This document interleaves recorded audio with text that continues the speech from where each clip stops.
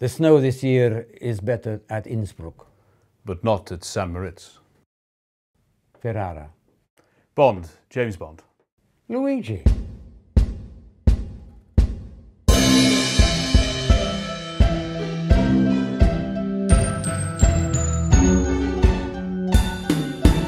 Really 007. You can hear loads of our other episodes on iTunes, Spotify, and our YouTube channel, where we have interviews, special episodes, and reviews of all the Bond films. Simply search Really 007 Pod, and you should find loads of weird and wonderful content. Remember, you're only president for life. Right, well, as you can see, we're here live in London. Not live now, but we have come all the way down from Manchester to meet one of James Bond's favourite allies, Mr. John Moreno. And he played Luigi Ferrara in one of our favourite Bond films, For Your Eyes Only. So we can't quite believe this is happening, but it's amazing to see you in real life, John. Well, it's the first time for me too, so yeah. I'm just as excited and nervous as you. No. I am, because then all of a sudden think, well, what am I going to say? What have I done in my life? Is anything worth listening to, hearing about? I have no idea. Believe me, John, we spent an hour with you and there is a lot to hear. The thing is, if I could remember it. We just had a lovely a breakfast brunch with John, and he was telling us some amazing stories about his life. I mean, I suppose we should start there, John, with your upbringing and amazing, about 3 or 4 different countries were involved in your childhood. My father was from the southwest of, well, he originally was born in Villarreal. The people who follow Liverpool will know where Villarreal is. And his family immigrated to southwest France when he was 8 in 1918, just after the First World War. And he stayed there, became an engineer, but he joined a travelling circus and decided he wanted to be, first of all, an acrobat, 1935, something like that. And he travelled around England and, in fact, came to London in about 1936 with this acrobatic group. But he knew he didn't want to be an acrobat, he wanted to be a juggler. So he started perfecting his skills as a juggler. Then he was actually touring France, and he went to Strasbourg and met my mother, whose parents owned a hotel and restaurant. They met, they fell in love. She eloped. He was then in Paris. They eloped and they got married. He then perfected his act. And I think in 1939, Lou Grade contacted him saying, please, will you come to England? I've got some very lucrative jobs for you. And so he, my mother and I, then 3 months old, came to England, was met by Leslie Grade at Victoria Station. And then literally months later, war broke out and they stayed here and became British citizens. And that's how it started. And I remember as a child standing in the wings and watching wonderful acts like, I don't know, who were they? Vera Lynn, Buster Keaton, and all those silent movies that came over just after the war and did... you mentioned Laurel and Hardy Absolutely, Laurel and Hardy. And all the great stars. They worked with Peter Sellers and Morecambe and Wise and things like that. And so I had a upbringing of just standing in the wings and watching these wonderful variety acts. And I suppose by osmosis I learnt things like comedy timing, just seeing just how you drop a line in, you know, how you stop them laughing when they shouldn't laugh and wait for the punchline. I just learned that just by watching how wonderful the technique they had. And so my parents were working with someone called Lord Bernard Miles, who was an actor, but during the war there was no jobs for actors, so he developed a monologue in which he became a Chiltern Hill farmer, and he used to come on stage with a great big cartwheel and became a Chiltern Hill farmer and talked about the life in a village in the Chiltern Hills and all like that. And then he after the war he ran the Mermaid Theatre, which was in the city, Puddle Dock, and he asked my parents when my father retired to come and be front of house managers, and that's how I got involved in a way.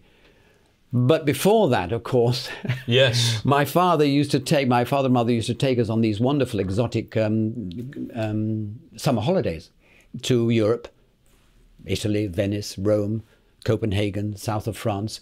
And when I was about 16, 17, I was in a hotel in Nice. My father was working in the casino, and I came in, And there were two gendarmes at the reception, and I got my key, went up to my room, the telephone rang, they said, please will you come down and bring your passport? I came down, and the two gendarmes said, you're under arrest for draft dodging. And I said, but I'm a British citizen. It says here, British citizen. He said, yes, look at the second paragraph, and it says, people of dual nationality will not be protected by Her Majesty's government for such things as military service in their country of origin. And it's quite there on the second paragraph. Oh, wow. So I was put in prison. I was shipped to Marseille. I was court-martialed. I was acquitted and thought, well, that's it. I'm free to go home. But no, they said, no, now you're going to be taken to a caserne and you'll do your military service in the French army. This is the late 50s, 60s, I suppose, 1960, 1959, 60, during the Algerian War. And I was on guard duty one day outside the barracks, and this young German, I knew he was German by his accent, came up to me, tried to speak to me in French in a very, very bad accent. And I said, listen, do you speak English? And he said, oh, yeah. He said, I'm looking for the Foreign Legion Air barracks. And I said, oh, it's just around the corner. I said, that's where you have to go. So he's obviously going to join the Foreign Legion. And when I was there in the caserne, the barracks, I got a phone call from headquarters saying the British Navy are in port, and normally the French army give a courtesy coach to the ratings and captains to take them around the south of France. And I found that. I went to my captain and I said, listen, can I be co-driver on the coach because I can speak English to them, you know? And he said, if you give me your word as an English gentleman not to desert. And I said, of course I'll give you my word, you know. So we arrived on the dock in a single-decker 80-passenger bus, and all the ratings came out, all 80 of them, or 60, what it was, and I stood there in my French uniform. I said, good morning, chaps. I said, you won't believe this, but I'm actually English. And they said, oh, get off. I said, yes, I didn't. I said, I told them a little story, you know, and this went on for 3 days. We took them around Avignon and all the nice historical places around the south of France. And on the third day, we arrived in to offload the last ratings, and a lieutenant came down and said, we've just heard your story from the ratings. The captain wants to see you. And there was a big factory ship and 2 submarines. And so I went to the captain's ward, wherever it was, and he said, I've just heard this extraordinary story. Is this true? And I said, yes. He said, look, we sail at midnight. If you want to stay on board, we'll take you out. And I said, you know, I'm really sorry about this, but I give my word as an English gentleman not to desert. And he said, I quite understand. Okay, well, I mean, amazing story. Anyway, you're quite willing to stay on board and we'll get you out of the country. So I said, no, I've got to go back. So I did go back, and about 18 months later, I renounced my French nationality and I was free to come back. Wow. Yeah, I forgot to tell you that. In the I didn't know. Yeah, and Crazy. It's crazy story. But then I before that, when I was a young man, I joined an amateur dramatic group because I really wanted to be. I thought I wanted to be an actor really, rather than a juggler. My father was a juggler, and so I did join this amateur dramatic group for when I was about 13, 14. I really enjoyed it. So my parents were now in the Mermaid Theatre in front of house managers, and I met Bernard Miles, but I joined the Central School of Dramatic Art and did a year when Bernard Miles's daughter said, John, I'm forming a new repertory company. Would you like to join us? So I left the drama school and went to join the Margate Stage Company, and I stayed with them for about 3 years. We toured around Newcastle and Manchester, the Arts Theatre in Manchester, and so that was the start of. That's the beginning of becoming an actor. Anyway, so I mean, you know, so I did. I was doing a television series called The Talisman about the Third Crusades. I was playing Philip of France, and it was about Richard the Lionheart. When I got this call from my agent to go to meet Debbie McWilliams at Eon Production, number 3, South Audley Street, and I said, "What is it about?" He said, "Well, it's James Bond." I said, oh, is it? I didn't really think much about it. I thought, oh, well, all right. I'm doing a BBC. I've been doing this for 13 weeks. I mean, I was working. So I went to this place, and there was Debbie, and she said, listen, we're in the waiting room. I'll tell you what's going to happen. We'll talk, and then when I get the signal, we'll go into the back room where everyone is. They'll all be there. But I'll ask you a question. Just talk to me. And that's what I did. And they put in a big chair. It was like a throne. So I sat there, and Debbie just asked me questions, what I was doing, and I was telling them. I said, well, I feel quite comfortable here because I spent the last 13 weeks sitting on a throne, so I feel quite happy. Anyway, there was John and Cubby and his wife. They were all there, but because I hadn't got my reading, I take my glasses off to do the interview, so I really couldn't see anyone. I was just assuming where they would be. But 3 days later, I got the call saying, you've got it. Oh, amazing. You've got the part. Yeah. yes. And I went to celebrate at Joe Allen's, and I was having dinner with a friend of mine, and I saw a friend of mine on a table not very far away, and I went over to say to her, I said, yeah, she was, I'd just done the Ian McKellen season with him for 3 years, and she was in the company, and I said, I've just got this one amazing job. And I was speaking to the other person who was sitting with her, and I said, do you know, I've got this job, I'm doing a Bond film. And she said, I know, Job, I'm Debbie. Oh, right. Williams. I was telling. Oh, it was so embarrassing. That's amazing. She said, John, I've just, I cast you. We were talking 3 days ago, and I couldn't remember her. But anyway, that's how I got the part. Oh, and then we went for the costume fitting. And after about 3 or 4 weeks, I got a call from the costume department saying, John, can you meet in Oxford Circus and we'll get you fitted out. So I assumed we'd be going down to Knightsbridge, going to Harrods and, things like that. We walked into the nearest C&A store. And that's where my costumes came from. C&A. But did you get the script before then, or did you know who you were playing? Or I knew I was playing. Yes, Yeah. I did know I was playing, and it was a good part. It was, yeah. Bloody good part. 6 scenes I had. 6 scenes. I mean, not all were shot, but I did have 6 scenes, and then I thought, well, it was quite extraordinary being in the Bond film because you've just done the BBC, and you eat out a double-decker bus at lunchtime. Yes. And things like that. You've Been on one of those, and then all of a sudden you arrive in Cortina, and they give you everything. You've got a driver, you've got a stand-in, you've got everything's there. You've got incredible food. And you're staying in a 5-star hotel. Yeah. You're meeting all the other actors, Lynn-Holly Johnson, Charles Dance, John Wyman, cameramen. We're all staying in these amazing hotels. And the car will pick you up, John, at X time, will take you to makeup and put you in costumes, and you'll do the first scene, which is by the ice rink. Yes. So that's how it started. That was the first scene we shot. Was that scene? It was so bloody cold. In fact, between takes, we had to go into the local cafe, which was right on the rink, to thaw out because it was freezing. The sun was out, but it was freezing. Everyone was in Arctic clothes, apart from us, the actors. Roger was always very stoic, but it was lovely. But he had the trick of always telling you dirty jokes before a take. To put you off, or I know. I think it's to relax you. Yes. Okay. Yeah. You just started. Did you hear this one about the Englishman, Irishman, and I listened, of course, because it's Roger. And then punchline came straight before action. And of course, by then you were laughing, so you cut. Roger, can you not do that? But that's genius in itself, isn't it? Yeah. Professional. He was wonderful because at one point in the very first scene in the film where you first see me and him, we do the bit we've just done. John said, "All right, we've done that 2-shot, John. We'll do a reverse on Roger." And Roger says, "Why are you doing a reverse on me? No, give it to John. I mean, I'm in the film all the time. Give the close up to John." Brilliant, and that's what's in the film. Good. Yeah. So I mean, generosity. Absolutely. And that was John Glen's first film, wasn't it? So It was. I know they knew each other, of course. They knew each other, I think so. But you wouldn't have known that it was John's first film because it was so in control. Well, being an editor, he knew exactly what he needed. He just needed. He only needed what he needed to do the cuts. He knew how much. So it was, it was 1 take, 1 take, 2 takes, 1 take, 2 takes. He knew exactly what he wanted.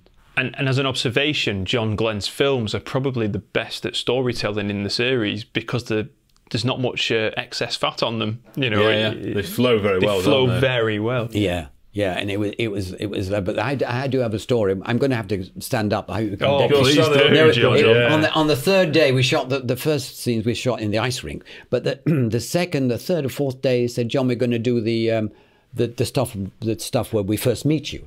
So he said, the car will pick you up at 8 o'clock. You'll have makeup and costumes. You'll already be in makeup and costumes.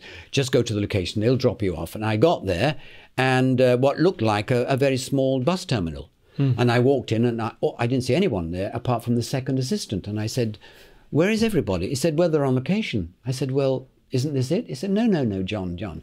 We're going. He said, come over to the window. I'm going to stand up here. Come over to the window. And he said, you see that mountain up there? I said, yeah. He said, well, across the valley, we're going to go up to that mountain. I said, well, how are we going to get there? He said, are we going to take a car or a bus? He said, no, we're going in that. And I looked across what looked like the back end of a small wooden van. And I said, in that? He said, John, that is a cable car. Right. And I'd never seen a cable car. I'd seen them on film. Yeah. And then I noticed the ropes, the cables going across this huge valley, straight up this mountain. I said, oh, God, I said, well, and by then Roger arrived. And I said, and a lot of other young skiers had arrived. And I said, I rushed up to Roger. I said, Roger, this is not the location. He said, yeah, I know. I said, this is the location. I said, look, we're going up to the top of that mountain up there. He said, yes, I know, John. I said, and we're going in that. He said, John, I know. I said, Roger, I'm petrified of heights. Right. I'm petrified of heights. He said, well, I feel a bit queasy about that as well, John. I tell you what we'll do. Let me think. We'll go in before all the young skiers go in, and we'll stand in the middle of the cable car. Then we'll let all the young skiers stand around us where we won't be able to see out. And I said, well, I think I will be able to see out, Roger. He said, well, look, we'll hug each other, we'll close our eyes, and we'll sing. And I said, sing? What shall we sing? He said, we'll sing that Vera Lynn song. We'll meet again, don't know when. I said, Roger, isn't that a bit... I feel a bit funny about singing that song. So that's what we did. Yeah. We hugged each other, we had our eyes closed, and we sang, we'll meet again. But, I mean, luckily there was no smartphones in those days, because had there been smartphones, people would have been clicking and saying, Roger Moore found in a cable car hugging a bloke. Yeah. You'd be a YouTube sensation, John. It would have been. It would have been. Singing Vera Lynn. Singing Vera Lynn. Oh. But it was wonderful. We had a wonderful time. And I spent most of my time with, well, Roger would turn up everywhere. We'd go to the nightclubs. He would always be there. Right, he was one of the lads. Had you met him before? Because you were on the Persuaders, is that right? I did meet him before, but I met him even earlier when my father was working in Variety in Swansea, and he was working on the bill with Dorothy Squires. Oh, yeah. Was he married to... Yes, he was. Either married or engaged. Yes, and Dorothy came up to my father and said, do you think you can give me some physical exercise? I want to get him trim. My young boyfriend's coming tonight. And so I was at the stage door at the end of the show, when Dorothy Squires came down, and behind her was this handsome young man, and that was Roger. Wow. I never told him that story. I'd actually met him when I was 14 years old. No, I never told him. So he was in his 20s then, probably? Yes, I think there was I was about 42 and Roger was 50 or something. 50s, once, yeah, something like that. Yeah, so there was about so he was early 20s. I might have been 14, 15. Wow. But that's the first time, and I never told him that I'd already met him in the Persuaders. Yeah. I never told him that either. It's a funny situation. Funny situation. Yeah. So, but it was lovely, absolutely lovely. Was the Persuaders before the Bond, though? It probably would have been, wouldn't it? I think it was. Yeah, it would have been. Yeah, then, I mean, yes, it was. Yes, so so that was my experience, and and then I realised that it was a huge, because everyone knew us in Cortina. They knew we were the James Bond film was being done. Took over the place, wasn't it? Completely. Yeah. We all had the same kind of après-ski uniforms on, so everyone knew we were connected with the Ian production. So we were let in everywhere. The nightclubs, the very posh night. It was full of millionaires. Oh yeah. I mean, the extras. If you look at the extras, they're all wearing their own mink clothes. Yes. They're all wearing... He said, I was speaking to the costume designer, he said, I had this lorry full of clothes, and all these extras came up, and I looked at what they were wearing. I said to my assistant, close the door. Close the door, because what they're wearing is far better than what I've got for them here. See an egg. Absolutely. I mean, whatever. But I mean, it's full of millionaires. It's full of people, all the big industrialists from Rome and Torino, Milano, and their families came up for that period of time to be there with them. So it was extraordinary. So there we are. Yeah. So I mean, the premiere was sometime after. I think I went up to Pinewood for the rap party, and then I think Lynn-Holly, she came to stay with me in my house, her and her sister, during that time. It wasn't the premiere, it must have been when she was actually doing some short, maybe tie-ups in interiors at Pinewood. So we became very good friends. Charles Dance, John Wyman, I think I've told you that. Yeah, no, you can tell us again. Yeah. Love to. We were inseparable, the four of us. It was wonderful. I mean, it was... And then, I mean, I got back to London, and the next day I signed on at the Labour Exchange in Brixton. So it was that's the actor's life from being up there down to there. And then and the premiere was, I didn't know what to expect. I went up to Edinburgh to do a play. Then I came down. I don't think I did Only Fools and Horses. I think it was after the premiere. And of course, I rang up someone. I said, do I have to wear any particular kind of clothes? They said, you're going to have to be a tuxedo or something like that, John. So I hired a tuxedo. My wife, well, she was my girlfriend, bought an elegant, I suppose, gown. And there we were. We parked in Covent Garden. We walked, and there was the red carpet and all these fans. Yes. I couldn't believe it. It was and royalty as well. I never met them, but I think they were there. Maybe Charles was there or somebody, or Diana. Charles I don't know. I think, Yeah, they might have been there, but it was extraordinary. And then we all went off to this party, this very posh party somewhere in Knightsbridge. Oh, wow. It was extraordinary time. I'm presuming the future James Bond Pierce Brosnan was there as well, wasn't he? Because of his with Cassandra Harris. Because he didn't come to Cortina. No, right. No, okay. those were in the more hot scenes, weren't they? Yeah. But would he have been at the premiere though with her? Possibly. I didn't see him. Right. Okay. I didn't see him. I mean, tragically, I didn't see him. But I mean, I learned later of that tragic event. But Yeah. It's desperately sad. But that's where I got to. And in the last 40 years, I've met Lynn twice. One at the Pinewood Memorial Service for Roger, where I met her again, and we went to several. We had a couple of meals. We were just up the road here and somewhere else in Sloane Square. But when she was here doing the interiors at Pinewood, I did take her to a play at the Royal Court, her and her sister, and it was in those days it was a kitchen sink drama. Oh, I mean, very real and very gritty. It's an American watching that, yeah. And. There was one scene. I think it was took place in Nottingham. And it was and the breadwinner of the house came back from work, opened the door, and said, "All right, love." And she said, "Your bath's ready," So, and he had a bath and took all his clothes off. And his wife, who was about 56, the actress, she took all her clothes off and had a bath. What? And Lynn-Holly and her sister shrunk down, tried to hide away from what was happening on the Did you not know that was going to happen? Presumably? No, they were so embarrassed. Yeah. Oh. Innocent Americans. Yeah, absolutely. Like Bibi, very innocent. Yeah, absolutely. Not at all. No, I mean, she couldn't be, oh my God. She was lovely, and she hasn't changed. I mean, I met her for the second time at Roger Moore's Memorial, and she was exactly the same. She looked the same. She was enthusiastic and witty and charming and full of beans and energy. And now she is here. Yeah. Wow. You'll be meeting her. I'll be meeting her on Monday, Tuesday, Wednesday. Yeah, yes. Oh. Are you going to take her to another dirty play then? Yeah. I was going to take her to a play with Mark Rylance called Jerusalem, which is wonderful. Yeah, fabulous, yeah. But they're going to 2 musicals, so I'm not sure if they've got time. Okay. They're going to Les Mis and... Well, when you're in London, I suppose. It's the done thing, isn't it? Yeah. Mary Poppins, I think, is the next one. I love it. I mean, you probably can't get a ticket to Jerusalem with Mark Rylance. I've seen it already. It's a wonderful play. But anyway, is there anything else? I'd love to ask about the character of Luigi himself, if that's possible. Well, I did a lot of research. Did you? Yes, yeah. Oh, no, you didn't. What can you do with a character? I mean, I worked it out that this man was worked for the Secret Service, but it basically was a pen pusher. Yes, That's yeah, how it was. yeah. He wasn't a man in the field. He wasn't a James Bond. He wasn't one carrying guns and things like that. You know, he didn't have all these. He was a pen pusher. He was a bureaucrat.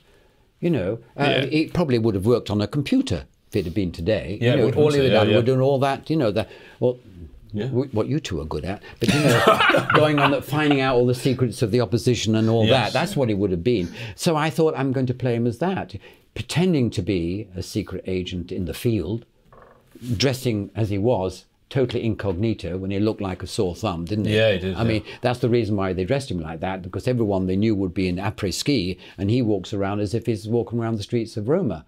Yeah, well, is that where you think his background would be?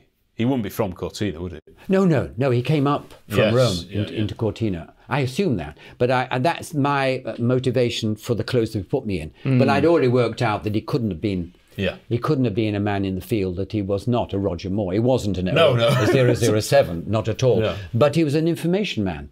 And that's what they wanted. They wanted him to get background on the two villains and things like that, which he knew about.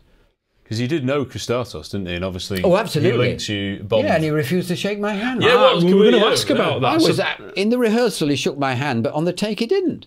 Is that true? Yeah. So it was in character? Oh, absolutely in character. Oh, I think it was brilliant. Brilliant, It's superb, that. Moment. Because it's a bit of a whodunit for a Bond film. You don't know who to trust at that point. No, that's point. right. That's right. Yeah. It's pretty much the only one, actually, really, isn't it? Yeah. Where maybe Electric King, maybe Electric King, but the idea that Bond has dinner with the villain without realising that he is the villain. We have more than dinner. We had the dinner he has. Yeah. But we also had a scene which was cut where we go to his villa. Oh, and we have my word. The big scene in the villa where we have this slap-up dinner, and Luigi is enjoying his pasta, as you can imagine, and making remarks. We have this talk, so yes. Oh, wow. And then, of course, in the original script, at one point, I think I collect him from the ski jump. And then, when he's escaping the bad man. Oh, Charles Dance. Charles Dance. And I meet him somewhere, and I'm in the Lotus, and he gets in, and we drive away. And I'm driving the Lotus. And I'm playing around with the buttons. That's why in the scene when I die, and he leaves me at the ice rink, and he turns around and says, "Don't touch the buttons." Yeah. Because it doesn't make sense. But it did, of course. It would have got a good laugh had this seen the previous scene where he has push buttons. And because you just see you in the background doing something like this. Yeah, I'm just I'm driving and sort of don't.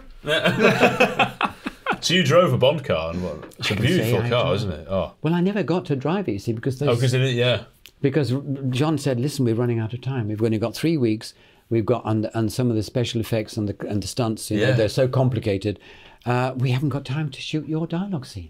Oh. And the Chippies and the Sparks who had built that Cortina Chateau dining room, they used to come up to me and say, "We've done a great set for you, John. We just finished painting. It looks great." Oh, wow. And then John Glen rang me up. I was in the hotel. He said, "John, I've got some really bad news for you. We're going to have to cut 6 of your scenes." He said, "It's a shame, because if we'd have kept them, this might have done some great things for your career." Oh dear, John. Well, I mean... You did all right. I did all right, because I played Jesus Christ after all. Yes. And I've actually played the devil as well. The two extremes. Yeah. Which one did you prefer? Well, Christ was... can we talk about that? Yeah, of course you can. Absolutely, yeah. Well, I went for the audition, and I was given this very complicated 14th century text. 14th century. Very difficult stuff. This was on the theatre, wasn't it? No, this is for the BBC Two. Oh, was it? BBC? Oh, right, okay. And I thought, this text, I said, Christ. He said, and more complicated than that, John, but we're actually going to do it in the accent of the period. In other words, 14th century accent, in which, in those days, the language was a mixture of French, or Norman French, and Saxon. And so when you came across a French Norman word like conversation, you would say conversation. And when you came across an Anglo-Saxon word like knife or night, you would say knicht. Oh, yes, yeah. It's like the Chaucer, isn't it? Yeah, exactly. Yeah. Exactly. And so he said, there we are. So there we are. He said, and I got the call a few weeks later, and he said, "You've got the part, John." And I said, "Oh, wonderful." He said, "Will you come up to Alexandra Palace? We have to do a full cast of you."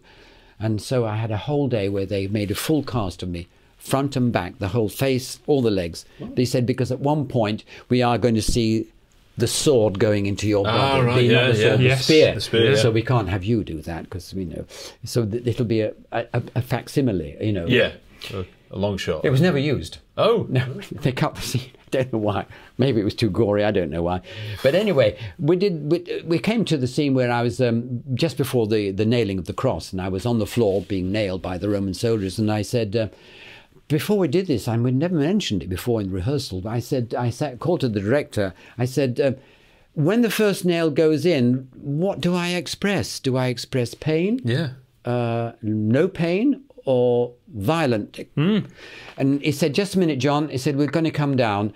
And the director, the producer, and several theologians came down. I was on the cross, and they were having this theological conversation above me. Yeah. And they're saying, we can't make up our mind what he feels. Is he a man? Is he not a man? Yeah. And so he said, we're going to shoot 3 versions. One of you not reacting hardly at all. One where you're reacting a little bit. And one you actually are in serious pain and you're trying to stop the soldiers from banging in the nail further. And so, okay, I've never seen it, so I don't know which version they used. Oh, right. So, Try and track it down for you, John. Well, they might be able to. But I mean, it was in those days, the crosses were pre-drilled. Yeah. So they put one nail in, and so you would attach that way. And if you're short or long, they attach ropes to your wrist, and they would heave your arm along till it got to the hole. Then you could bang it in. So quite often they would dislocate in the pulling. There were 3 Romans or 4 Romans pulling you. And they did the same with the legs. They would attach a rope to your waist and pull you down to your wrist, and then they would nail you. Anyway, when we got to the cross, they hoisted me up there. They said, we're going to put you in a parachute harness. So you were in a parachute harness, and they attached the harness through the cross, and you were attached there. So you're hanging, really hanging. And the nail heads were glued to your palms. So doing the rest, you could just simply put your arms through the ropes, and then you would be hanging on in the parachute harness. And this had taken a long time, nearly all morning. So by 10 to 1, they said, before we shot the film, they said, John, we've got a slight problem. It's lunchtime. And it's going to take, to get the cross down and get you out of the harness, it's going to take 20 minutes. And then we're going to have to put you back on the cross and put you back in the harness and hang you up. It's going to take another 20 minutes. I'm afraid we're going to have to leave you on the cross. So I was left on the cross for the entire hour of lunchtime in an empty studio while they all went off and I had lunch. Oh my word. So you were reliving it quite. I was reliving so you were, yeah. That's incredible. I couldn't eat or drink anything because they couldn't get me off the cross to do any of those things. So I was really abandoned, really. Oh, wow. And it was quite good in a way because the feeling of being abandoned was quite good, because the next speech is when I talk to my father and say, please forgive them, I've been abandoned, that feeling of abandoned. Mind you, none of us could understand what we were saying because the accent was so, we knew what we knew what the text was, but when we spoke it, neither of us could understand what we were saying because it was so extreme, the pronunciation, that period pronunciation. But so, yes, there we are. Fascinating, isn't it? Yeah, so they left me. But it worked quite well because when I did that speech to my father, I did actually felt abandoned because they had abandoned me. And no one came to see me. Are you all right, John? We'll only be with another half an hour. You all right? Only one, the makeup lady, came in and said, John, are you all right? Can I get you anything? Because I'd taken my hands out and I was just kind of leaning like this.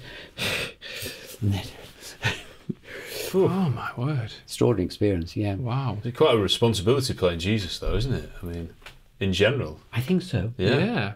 Yeah. And not many people get that part. I know there aren't many actors that play Jesus Christ, not many. I know the BBC came to interview me for about 30 years ago because I played Christ, they came to interview all the actors that had played Christ. And when they heard the story being left in the studio on the cross, they said, will you please come up to the studio and recount it to camera? Come into the studio and say, this is where it happened, and tell us what happened. Wow. I don't think it was ever transmitted, but it was certainly filmed for the BBC to be put out on Christmas, on Easter, Easter Sunday. No, it wasn't. It was Good Friday. Good Easter Friday, Sunday. yeah. The resurrection and all that. Wow. Yeah. Nice. Powerful, isn't it? Yeah. It is quite powerful. Wow. Yeah. Well, Amazing. I mean, other things you've done. Obviously, you only said you only live twice. Yeah. Only Fools and Horses. Yes, only another Fools. big part. For you. Yes. I left For Your Eyes Only. I went up to Edinburgh to do a play, and I came down, and my agent rang me up and said, "Can you go and see a chap in the BBC to do a thing called Only Fools and Horses?" It hadn't been transmitted yet, so I didn't know what it was. Didn't know, yeah. It was the very, very first series. Yeah. And I went to see the director, and he said to me, "Where do you live, John?" I said, "In Dulwich." He said, "Oh, that's next to Peckham, isn't it?" I said, "Yes." He said, "Well, you can do the South East London accent, can't you?" I said, Yeah, I can." Great. Didn't hear anything for about a month. Then all of a sudden the phone rang and said, "John, you got the part." Oh. And so there we are. So I did Only Fools and Horses, and it was an extraordinary experience because I had a maverick guitarist who was playing the tune, and I said to the director, I said, I'm tone deaf and I have no voice, so I'll need help from the guitarist to play the melody, otherwise I won't remember Old Shep at all. Well, it was fine during the rehearsals, except he started doing all the, the flamenco stuff, and I said to the director, "He's doing it again." And he said, "You could hardly speak English," and I could hardly speak Spanish in those days, because before I did my fight directing courses in Spain. Another one. But on the bloody tape with the audience, 400 audience present, he started doing improvisation. No. I thought, I don't know how I got through it. I have no idea how I got through it. I can't remember what I did. It was a blind thing, panic. You get through it, don't you, somehow? You just have to, don't you? So there we are. And You've not seen it since? I haven't seen it ever. No, never seen it then? I've never seen it because I was doing a play somewhere, I can't remember where. And that's... Yes, it was... No, I was in New York with Ian 10 years earlier. No, it wasn't. I don't know where I was, but I didn't see it, and there was no way of recording it, so I have never seen it. So I really have... Some of the Only Fools and Horses fans said, "You can download it, you can..." Okay. Tom, you're going to show me how to download this episode, because I can't do another one. Because they kept saying, can you sing Old Shep for us? I said, "What?" the fans, I said, "I haven't... Can you do some karaoke this evening? Because there's a big karaoke session, afterward for all the fans." And I said, "I can't sing." Well, I can't sing. And I can't remember the tune of that anyway. Do you know what it goes like, Old Shep? The Elvis Presley song? I didn't even know it was an Elvis Presley song. I didn't even do either. You've probably never seen that episode either. I've seen clips, but with you. Oh, really? But I mean, they are available on YouTube and things like that. I must get it. But that's incredible. I know. And when I was at the Mermaid Theatre, I worked with a fight director, very famous, who'd done lots of films with Errol Flynn, and he did all the fights. And he said, "John, I'd learnt a little bit in drama school." He said, "You're quite good." Well, I could, because I could juggle, and my father was very dexterous, so I was hand-to-eye coordination was really good, and I could remember steps, because my father put me in ballet school when I was 8. Right. And I was in a mining village in Skegby in the Midlands, and my dad wanted us to learn the piano, to sing, to do ballet, to do tap dancing. So we went to the local dance school in Mansfield, and I learnt all that.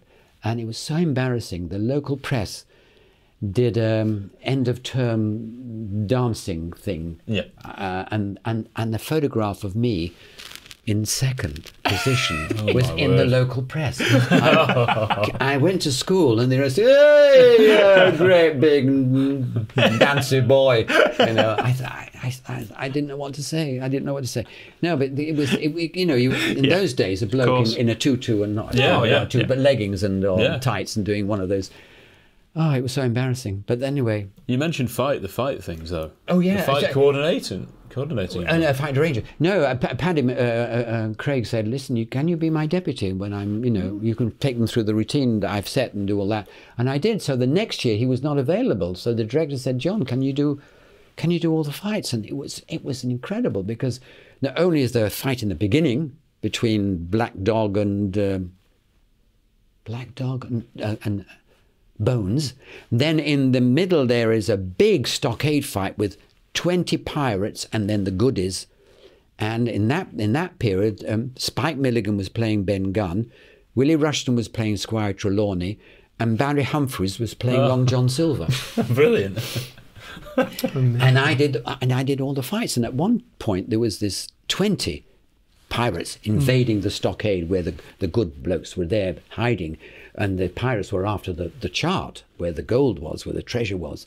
And I choreographed all this. And at one point, the Captain Smollett, I said, you don't take out a sword in this. I'm going to give you pistols, and you're going to shoot the pirates, you know, as they come over the stockade. And these were caps, so you have to shoot and shoot, then you have to give them, they have to be reloaded, and 2 other ones are given to you, loaded. And Jim Hawkins, who's the young hero of the place, he's loading up all the pistols, and he hands them to Captain Smollett, and he shoots the pirates.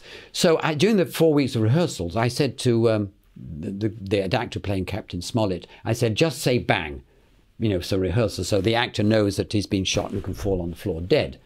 And so for 4 weeks, bang, bang, bang, bang, you know. So come the first night, all of a sudden he got the real pistols with the real bullets, well, blanks.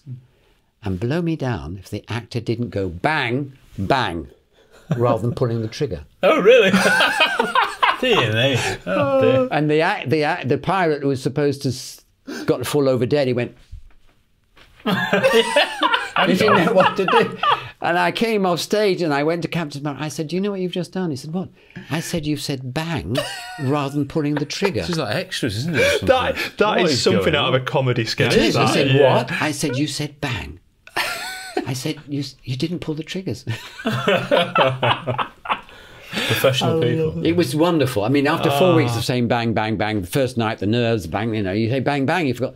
You just don't get, you know. Dear me. Imagine that happening on a James Bond film. You know, you just be doing For Your Eyes Only, and Roger Moore just goes bang. I know, but you know, in the theatre, there's no going back. I mean, terrible things happen in the theatre. I remember when I was doing, I think I was doing this big fight as O'Brien, I think I was in that production. I did in the next production play Ben Gunn, but in that production I was playing one of the pirates, and we had this huge big fight up the riggings with cutlasses and things like that. And my cutlass just snapped in half. Oh gosh! Just snapped it because they get metal fatigue, you know, and they used a lot. Yeah. And the half that broke, not attached to the handle, flew into the audience and hit someone across the face, the forehead, slashed her forehead open. Oh my. So, I mean, you've got to be careful when you hire weapons. You don't know how often they've been used to get metal fatigue and things like that. It's very dangerous business. So you try to make sure that you don't do a swipe towards the stage. And if you're doing a swipe, you do it upstage and not, you know, and I always, from that moment on, I always had a spare sword hidden in the set somewhere. Because it happened to me. I was doing the Scottish play in Denmark. And my sword disintegrated. No, it wasn't my sword. Yes, it was my sword disintegrated in the fight between Macduff and himself. I won't say the name because it's unlucky to say the name. The big fight. His sword disintegrated. That's right. It just fell apart in his hands. And we had this big fight, and I was supposed to kill him. It's lucky there was an actor off stage, and I'd set all the spares there, and he came on, for no reason at all, and gave himself the sword, so we could carry on fighting, and I stabbed him to death. They're an incredible thing. When we were doing that, I joined a company. We went touring Shakespeare in all of Africa, and then the next year all the Far East. Brilliant. India, 10 weeks in India, Korea, Singapore, and 10 weeks in Japan. First night in Japan, theatre, 2,000-seater, did the play, took our bows. The actors went up to their dressing rooms, and the dressing rooms are to behold in Japan. The tables are not this height with the mirrors here where the actor can put on their makeup. No, the tables were down there, and you had to sit on the floor to do the makeup. You know. Anyway, amazing. We did the play, took our bow, went upstairs, changed them out of our costumes, and the PA system came alive, and it was the floor manager saying, "Can John and Richard come down on stage immediately with your swords?" And so we were in our T-shirts and jeans, and we went down with our swords, which were rapiers, and I said, "What's happening?" He said, "Look, normally after the show, the curtain comes down or it closes, and I give them 5-10 minutes, and I open the curtains, and I see if they've all gone, so we can take the curtain out, and you know, a working light appears on over the stage." He said, I paged the curtains, looked out, and they were all there. Nobody had moved. And so I went out and I said to the audience, I said, the play's over, ladies and gentlemen. You can go home now if you wish. They said, no, we want to see the fight again. Oh. So the curtains open, and right, me playing Tybalt, I played Friar Lawrence and Tybalt, we did the fight again. Oh, brilliant. Yeah, and it happened in Kyoto. It happened lots and lots of times. Oh, wow. Yeah. That's amazing. They wouldn't. A lot of them wouldn't have seen anything like that before, would they? So No, they had never seen a Western sword fight for real. But in Kabuki and all those, they don't actually make contact. Yeah. And it's very balletic. It's almost like a ballet, you know. Yeah. But no, two blokes going at each other, trying to kill each other, you know. I mean, they were shocked because when Tybalt actually killed Mercutio under his arm, when, you know, he's being held back by the two other actors saying, no, stop, stop, stop. Yeah. And it's being held back and his sword's here. And Tybalt sees the opportunity, comes out and he just stabs him. And the Japanese were horrified. They thought it was such a cowardly thing to do. Yeah. He couldn't defend himself. He saw it coming. He couldn't defend himself. And they were almost hissed and booed. Yeah, in that culture, Yes. That's different. So dishonourable to actually it stab would a victim that couldn't actually defend himself, you know. But it happened. It happened so often in Japan. They just wanted to see the fights again. They loved the I bet fight. they did, didn't they? And we did. I went to the University of Tokyo to do some demonstrations on sword fighting. You know, how to punch someone, how to slap someone, how to kick them in the private parts and not hurt them. Yeah. When I was teaching in the drama schools in, I choreographed fights in Madrid, Austria, and in Japan. But I was teaching in Seville, in Spain, a stage fighting in the drama school, and I was teaching them how to kick someone in the private parts without hurting them. And making full contact, making actual full contact. Yeah, full contact. Oh, wow. And I told them what to do and what the recipient should do and how the position of the kick, how it should be. The knees must be straight. And so I said, well, do it to me first. I told the actors, the boys, and the boys were really, really reluctant to do the kick.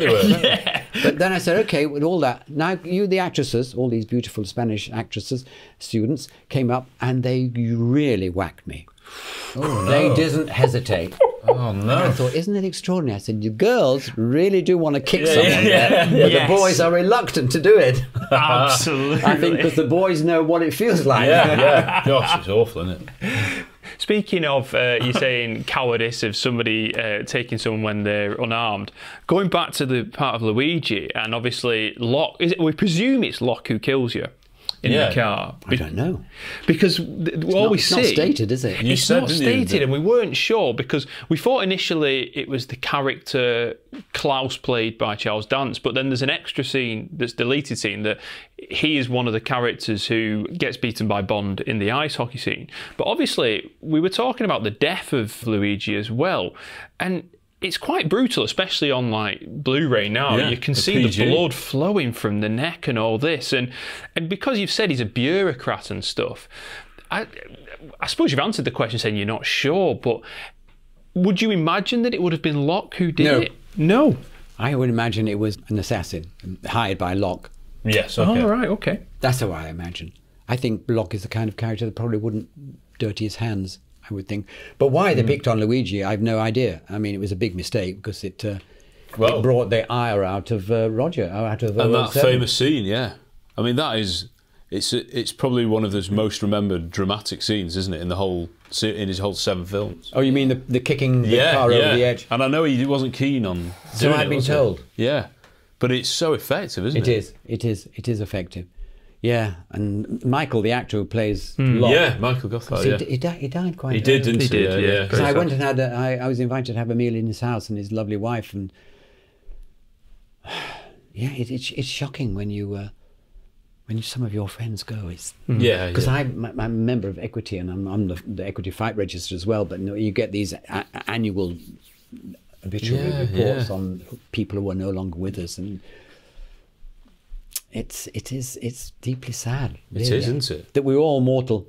Yeah. And I'm getting nearer to it all the time. You've got a whole. You're at the beginning of the race. I'm on the last furlong. We've got all these amazing stories. Yeah, that's what I mean, John. What a life. But that scene, like we keep saying that Roger was such a good actor as well as a comedian. I think he was, because people take the mickey out of the eyebrows and you can't do. Listen, it's very difficult. Very difficult to do that part. Really is. I mean, any kind of part that is not, there's no great depth written in the dialogue, you know, it's difficult to play. To play ruthless and charm and gentlemanly all at the same time. Some of the actors can do the ruthlessness and the other people can do the charm. Very true. But to get all the three together, and it's funny, it's very strange about talking about Ian Fleming. I was in Oakfelden, where my mother comes from, just outside Strasbourg, and there was an exhibition, and in the local synagogue, for some reason, a historical, and there were all exhibitions of all the memorabilia that had been brought over by secret British agents that had been parachuted into occupied France, and all the stuff that was captured by the Germans and put on exhibition. It was all there, and there were books written by Ian Fleming in that collection. Wow. There you go. I said, I don't believe it. I went to the exhibition, I saw all the things and all the bits and pieces that Fleming had obviously written about, and there was a book on the process of how, you know, if you land and what you do with the dagger and how you approach them. In the museum. That's in fascinating, Oakfelden. yeah. Wow. I think For Your Eyes Only was, John Glen wanted to get it back to the Fleming a bit, didn't he? It's a bit more ruthless, isn't it? And realistic. I suppose it was after Moonraker, of course. Yes. So, I don't know. Well, you've spoken to John Glen. We have spoken to him, yeah. He has views about, I suppose, about what it's like now and what it was like then. And the combination of that, because obviously Ian Fleming was a gentleman. Yeah. And he just thought that's what he'd be. He'd be a gentleman with a wonderful English sense of humour. He was what Ian Fleming wished he was, wasn't he, really? Yeah, I think, and otherwise it's Mission Impossible. Yeah. And I don't think it should be. What's your opinion on the later stuff? Have you seen a few of the later? I have. I've seen all of them. Yeah. Because they come through BAFTA, and it's like, you know, Sure, yeah. BAFTA. So, but and they've taken a different path. I mean, it's not up to me to judge, but the actor themselves decided that he wanted to make the dark side more prominent and less humour. It's up to you. You're the fans. I mean, he's a wonderful. I mean, the actor. Yeah. Is a wonderful actor. I've seen him do lots of other parts long before he became of course, yeah. Daniel is a wonderful actor. I mean, he's a really serious actor and a humour. He can do all of it. So his view of, I suppose with Barbara and the directors, they took a line on what they wanted 007 to be. I mean, you know, they're quite different Bonds, though, aren't they? Oh, but then, as like I say, Daniel can do the humour, and Roger can do the hard side, but it's just not as prevalent, I suppose. Yes, I mean, whether in retrospect Daniel thinks that maybe the humour should be more prominent, but maybe I don't know, because there's so many films now. I've got all those stunts, so you've got to bring something else. You can't just have Bond with something. You've got to have scenes and humour and that charm. Yes, charm. You know, what Daniel brings to it, it brings a great humanity to the part as well. Yes. You know. Whether you think there should be a huge backstory to the character of 007 or not is debatable. I don't know. Well, they've done it, haven't they? And it's a different way of doing it, and there'll be a different way of doing it next, which will be interesting. And maybe it might be more like Roger did it. But it's interesting because For Your Eyes Only is probably the biggest character study that Roger did, because it starts with the first scene is him attending his wife's grave. Yeah. And then there's this whole thing about revenge all the way through, because obviously the revenge for the death of Luigi, and then he's teaching Melina all the way through to not avenge her parents by killing Christatos and stuff. So there is this character study that Roger goes through in that, but it's never at the expense of the story. There's always a central thread. It's a central thread throughout it, and my observation with the later ones is that there is a real focus on the character of Bond, but not necessarily a focus on the story. So I couldn't tell you what the villain's motivation was in the previous film. Do you know, it's very strange about that, how important a villain is. Yeah. To a Bond. The great Bond films had good villains as well, didn't they? Yeah, they did. Yeah. Very important. You get a good villain and it helps. It helps the central character. You get a weak villain and he's got nothing to play against. You know, They you had need to- that. Yeah, you need that they had black and Blofeld white. and the new villain, Safin, didn't they? I always, my own reservation about the latest one is that the villain is not. You see too much of him. I like the idea that you don't see him at all. Yeah, like the original Blofeld. Yeah, you just see his hands and maybe Yeah. his voice, and you don't see much the back of his Got head. to know as well. Yeah, I mean, it's interesting about not seeing what if you let the audience imagine what he's capable of. Absolutely. I remember as a very young actor in my very first rep job, I was doing a character who was working class window cleaner, and he was being interviewed, and I've got a cap on, a bit like the one I've got down there, wherever it is. Over there. Get your props. I've got the cap on. You get me props. I got the cap on, and it was a mock television studio, and he was being interviewed. And the interviewer had his back to the audience, and he's got his mic, and I was facing the audience, and I got my cap on like that, and I answered all the questions like that. You know, never took my cap off. And the director said, "John, we can't see your face." I said, "I know." I said, "This will work with the dialogue. If you see my face, it won't work." Because all of a sudden they can imagine what I look like. You do that, and all of a sudden it's a different character, and it's so important. You get that. Let them work a bit.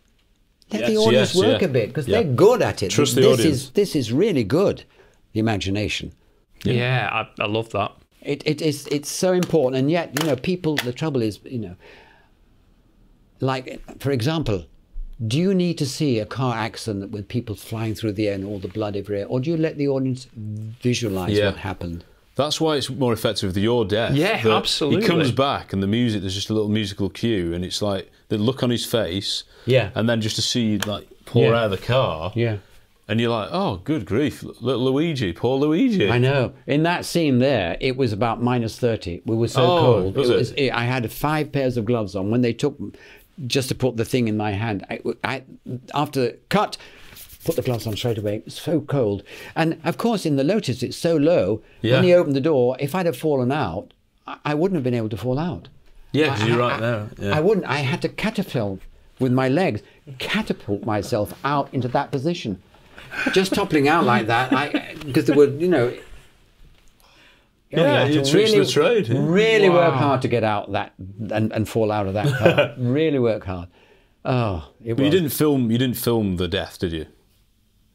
Because the killing? Yeah, it wasn't filmed. No, No, that was never in. No, because we never. know with Thomas Wheatley, they filmed that, didn't they? With Saunders' death. Oh, right, yeah. But I think they had his body dismembered. But they thought, no. I think John Glen thought, no, we don't need to see that. don't need to see the audience, No, you the don't see horrific bit is knowing he's dead. You don't need to see. Yeah. And it's like the VJ one in Octopussy where Yeah, they yeah. say, they said he was alive when we found him, and it brings an image. You don't see that, but it brings an image in the audience's head about what this could happen. Yes, how the trouble with modern directors, they dot the I's. Yes. They leave nothing to the audience to do. That's why quite often they don't get involved because everything is there for them. Yeah. I remember a director said to me once when I was in a play at the Mermaid called Galileo Galilei about the great astronomer. And I was playing the little monk, and he has a traumatic experience with. In the dialogue, he actually breaks down. And the director said, "Don't get emotional, John. Don't get emotional because if you cry, the audience won't cry. Just tell them. Tell them the facts. Let them do the work. They will do it for you. Absolutely. Wow. Yeah, that's really good. Yeah. Don't do it for them. Let them do it. It is that show don't tell, as we keep saying, and gosh, it's these little nuggets of but information. even like Roger's face when he's got Locke on the edge of the cliff, it's not a lot of he's like, oh, you just kill my if he'd done that, oh no, it wouldn't have worked, would it? No. It's just that cut. You can tell he looks so angry. And I think he did feel sorry for you that you were caught up amongst all this. Yeah, this is unfortunately because the 6 scenes have been cut. Yeah. You didn't see that build up of the relationship. Yeah. All of a sudden, there was a meeting at the top. We had the little blue vine by the ice ring, and then I was dead. So that we'd had 6 scenes to get a real good relationship. Then it would have made sense for him to be so angry and vengeful.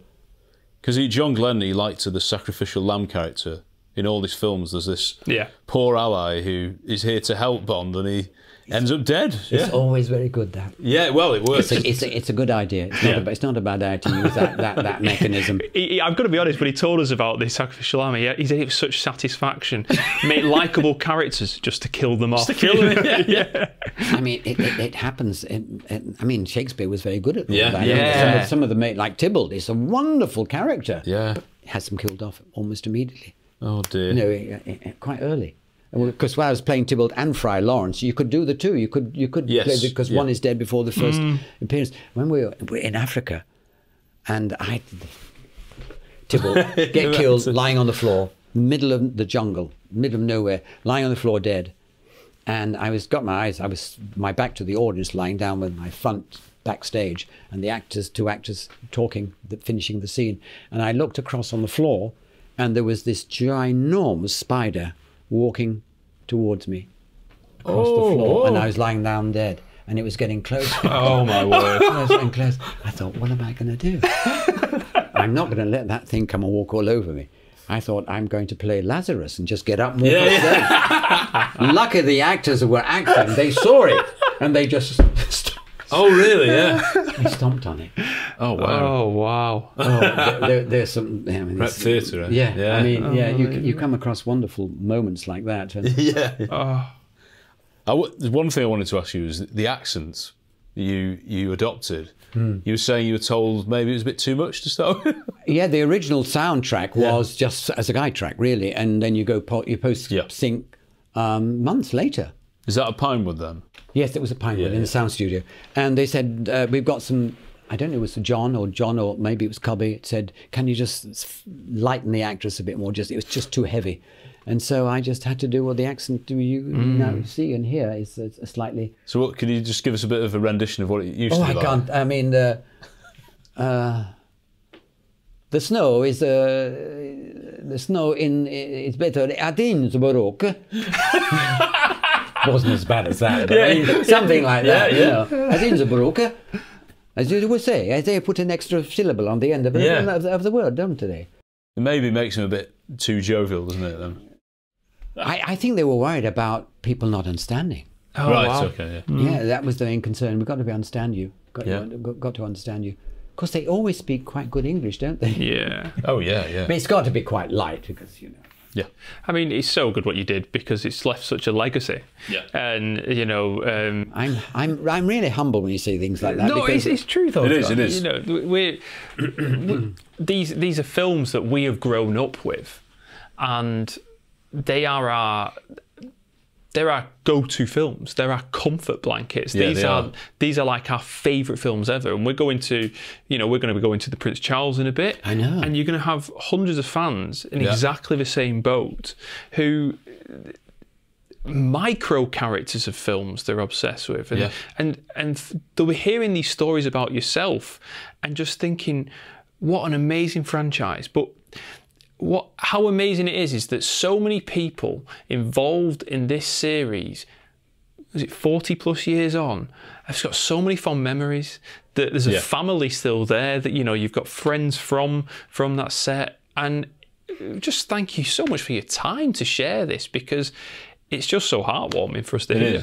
Oh well, I mean, thank you for. I've never done this before, so it's extraordinary experience, and you've all been. Are we coming to the end now?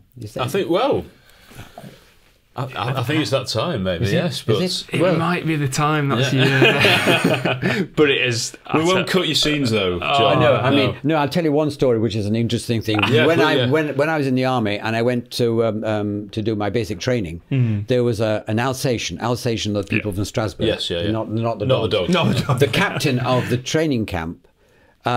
He was an Alsatian. He's called Captain Schmidt. It's a typical Alsatian, Strasbourgian name. And he called me in and he said,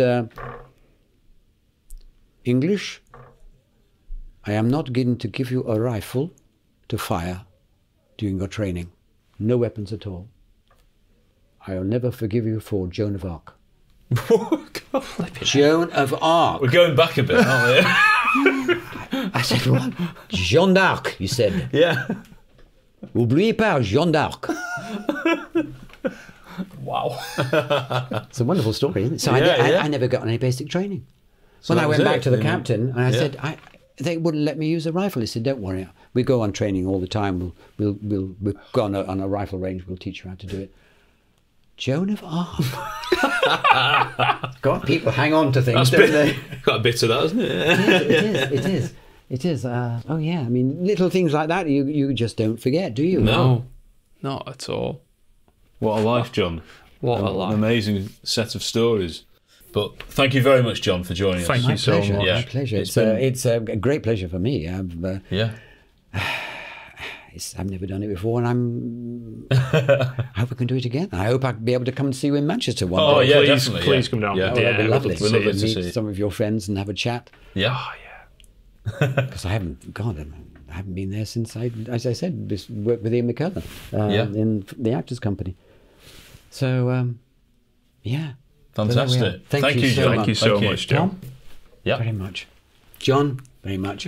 And the cameraman, thank you very much. I'm sure that's going You to be like cut. that? Yeah. You can hear loads of our other episodes on iTunes, Spotify, and our YouTube channel, where we have interviews, special episodes, and reviews of all the Bond films. Simply search Really 007 Pod, and you should find loads of weird and wonderful content. Remember, you're only president for life.